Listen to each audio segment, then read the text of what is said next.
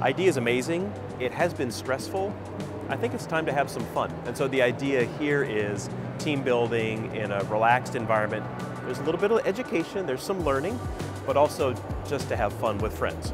Our group had an amazing time. We had a group of 7 that came in, a mix of pharmacists, ID physicians, so our whole team came together, and it was challenging, but not overly challenging, and extremely fun. And it was a great mix of science, puzzles, and just team building.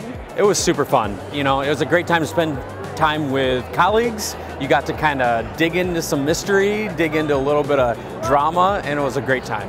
It seems like it's been a big hit so far. You know, this is our first actual true run. We had a couple test runs yesterday, but we filled up our sign up within 15 minutes yesterday. Today our sign up's already full, so I think there's a lot of enthusiasm for this. One of the things we hope is that people will see that teaching can be gamified, that learning can be fun, and that we'll have people take this concept back to their own home institutions and pay it forward. More escape rooms, more games, and more fun learning ID. I think it's that education and focus on the field of ID that makes it really interesting. I know most of us are here because we love ID so much, and so getting to apply that to a fun situation like an escape room was definitely well, a lot of fun. It has that lead up to that question implied.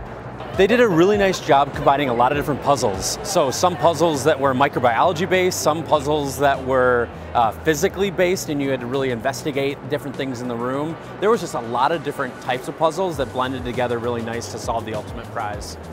This one does a better job of blending education with entertainment. I feel like at most of the other escape rooms, they're trying to balance a story that might be like a horror story or a comedy or something. This is very, science-focused, infectious disease focused, but they tie it with fun. I think people will be really impressed by what they see when they get in there. I think one of the greatest crimes is probably that the sign-up list behind me is so short, and there's only 2 rooms for people to go into. So something that I think a lot of people who come to the conference could have a lot of fun with, and look forward to seeing how it hopefully continues to expand throughout the years.